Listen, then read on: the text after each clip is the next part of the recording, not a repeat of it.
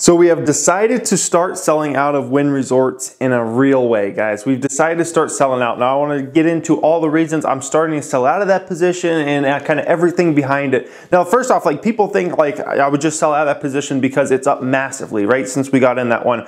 Well, that's not really the case because I could have said, well, last month it was up massively. 6 months ago it was up massively. 12 months ago it's been up massively for a long time. That's not really why. So we'll kind of go into the details and everything on why I'm starting to sell out of Wynn Resorts, which is my biggest position at the moment, guys.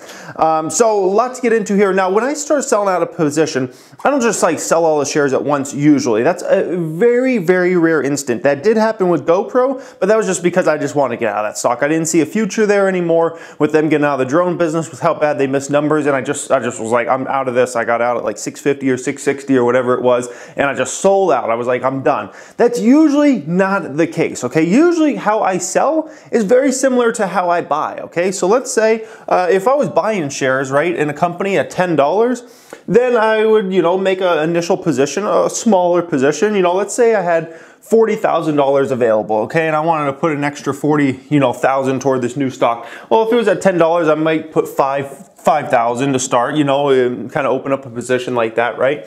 Then if it goes down to $950, which it might not, but if it does, you know, it has some struggles or whatever, Wall Street just doesn't believe in it, maybe the market gets weak at that time, then all of a sudden I might put another $10,000, okay? Then all of a sudden it goes down to $9, and assuming I still love this company just as much and I believe in it for the long term, I'm going to keep investing more, right? Now I might do another $15,000, okay? So now all of a sudden we're up to $30,000, and then let's say it goes down to $850, which who knows if that would really happen. That's a pretty rare instance there. I would put the remaining $10,000, and all of a sudden that full $40,000 that I wanted to get in this company, I got in that company, right? It doesn't always work out like that. Sometimes it just starts going up, and then it might go up a bunch, and then I just sell out of the position or whatever, okay? But that's buying. So when I sell, it's a very, very similar thought process, okay? So if I had an idea to buy these shares at $10, right?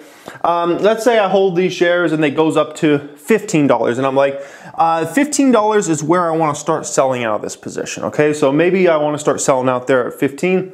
So then what would happen is I would sell an initial position off of my shares. So I might sell, you know, 20% that very first time at 15, okay? Then all of a sudden it goes to, let's say, $16. It goes up some more. Then I might sell another 20%, okay? And then as it keeps going up and keeps going up, I will sell out my position until I'm completely sold out. So in Wynn Resorts situation here, Wynn Resorts is now, I think, at $178 a share, right? So I'll kind of show you how I'm viewing Wynn and how I'm selling out of this one. So I want to, once it kind of got above 175, and remember my wife sold out some of her shares, I think it was 165, I think she sold out some of hers at. That was kind of, you know, starting to get, we had her entire retirement fund in Wynn Resorts, so that was a lot of shares there. So we started selling out that one around 165, but in general I wanted to start selling out at 175. So today it got over 175, I think it's at $178 right now, which is why we started to sell out more and more. And basically, I plan on selling this position out between $175 and $200, okay? And $200, so obviously we sold a portion today. If it goes up to 180, 185 over the next few weeks, we'll probably sell another portion. If it goes to 190, 195, we'll probably sell another portion, and then somewhere around $200. If it goes up there, we'll sell out the remaining portion, okay? So with Wynn Resorts here, it's actually a much tougher decision to sell out a position you love rather than you hate. So a company that, you know, they switch the ways that we're going and whatnot, those are actually really easy decisions to make to sell out. Even if you're down just because it's like, I don't believe in this company anymore. When you still love the company and still believe in it for the long term, but sometimes it just gets overvalued, those are hard decisions to start making, okay? And Wynn Resorts is not in a position that it's super overvalued or something, but I don't ever try to hold a stock until it gets to that place where it's super overvalued or whatnot, right? So Wynn right now has a forward PE on it somewhere around, I think it's a 26, okay? A forward PE of 26. That's relatively high, but it's not that high for the market in general. So next we kind of got to think about Macau is hot right now. Macau numbers have been going up and up for well over a year now, okay? Macau has been on the bounce back and Macau is just hot right now. Numbers are going up 10, 15, 20% right now. Everything is just really good. We're pretty decently strong here in Vegas. Like everything's just good in the gambling market in general, right? And especially Macau. Macau is where Wynn gets the majority of its business. Profits, revenues, everything, clientele, everything, okay? So everything's really good right now. Everything looks really good, okay? Those are actually the times when I kind of like to start getting out of positions, okay? Because what ends up happening is it doesn't always look good forever, right? Everything just looks picture perfect right now. Everything for the company, the industry is just going perfect right now, right?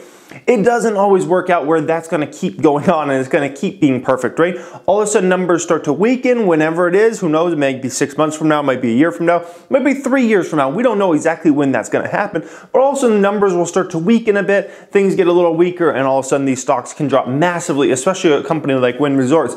I've seen Wynn Resorts in the recession at $33 a share, okay? 5 years later, I saw Wynn Resorts at $242 a share, okay? About less than 2 years after that, I saw Wynn Resorts at $49 a share, okay? So all within like a 6 year span, a 6 or 7 year span, right? I saw Wynn Resorts at $33. I saw it go up to $242. I saw it go down to $49. This is a stock that can be highly volatile depending on how market conditions are. Market conditions for Wynn Resorts are very strong right now, and they will probably continue to be strong for at least the short term here. Just long term, we don't know. There will be some hiccups here and there. So in a case like this, I'm up big on this position, up huge. At this point, I just see myself kind of getting out of this one. I'm getting what I feel is a fair value in return. I feel like it's a fair value. I don't feel like I'm selling it for an overpriced price, but that's never my goal when I invest. I don't want to sell things for an overpriced price because that's not always how it's going to work out, guys. You gotta think, oh, what's a fair price for me to sell these shares? And that's when I'm going to sell it. So that's why I'm starting to get out of this. Now, as far as what company I'm actually going to put the money into, that I don't know yet, guys. As far as the GoPro money, I told my stock market membership group, which by the way, that stock market membership group is the third link in the description. I told them that I put the money in Goldman Sachs. So I stuck the GoPro money, stuck it in Goldman Sachs for the time being, and it's just kind of chilling there, something that I feel like is a safe investment. It's probably not going to blow up in the short term or anything like that. So it's just kind of in there for now. And as far as the Wynn Resorts money, I'm not sure, guys. There's a lot of companies I'm keeping an eye on right now, but there's not like one specific company that I'm like, I gotta put more money in this company. I do want to buy more and more Cruise, but I really want Cruise to drop under the $50 range into the 40s. So I'm actually hoping like there'll be some like weakness out of iPhone 10 or something miraculously will happen like that. So Cruise will go down so I could really make a big position in that one. That's the one I really want to make a big position. I just really want to get it into the 40s to really start getting in that one big. eBay's one I've been buying. Somewhat interested in that one, but it's not like that one's screaming at me like, make this my biggest investment or something at these current levels. So we will have to see. I don't have an ideal place, for the money to be parked right now. I'll probably just keep it in my account until I start deciding, make a decision on one of these stocks that I'm really liking, makes a move down, and I can start getting in a big way and whatnot, guys. So that is kind of why I'm selling off of Wynn Resorts. I feel like it's started to approach a fair market value now, and as it gets higher and higher, I'm just going to continue to probably sell out on my position. I think it's a great company for the long term, but this is a company that next time we have a recession type scenario, they're going to be absolutely destroyed. The stock will, who knows, goes well below 100 probably again whenever that time does come, and I don't know when that is. And so right now, it's starting to be fair value, and I'm like, why don't I start selling out of this one now? Now, keep in mind, usually every time I sell out of a stock, it goes up much more. So I think there's like something on this channel like a lot of people know. When Jeremy starts selling out of a position, that's when you want to start to buy, because then it goes up even more. I think it happened with Michael Kors, it happened with L Brands, it's happened with Apple, it's happened with a lot of stocks, Google, a lot of stocks that, I was in on this channel big time and there were on 4 stocks I'm buying and whatnot. And then I sell out and they go up tons more. RH was one of them. RH went up like over 100% since I got out of that one, guys. But anyways, who knows if that'll happen with Wynn, but it is a position I'm selling out of. Hope you guys enjoyed this today. Make sure if you're newer to the stock market, you check out the first link in that description. That's my stock market investing mastery course. That's an 11-part course that goes into everything that I actually judge in making an investment. Thank you for watching, guys, and have a great day.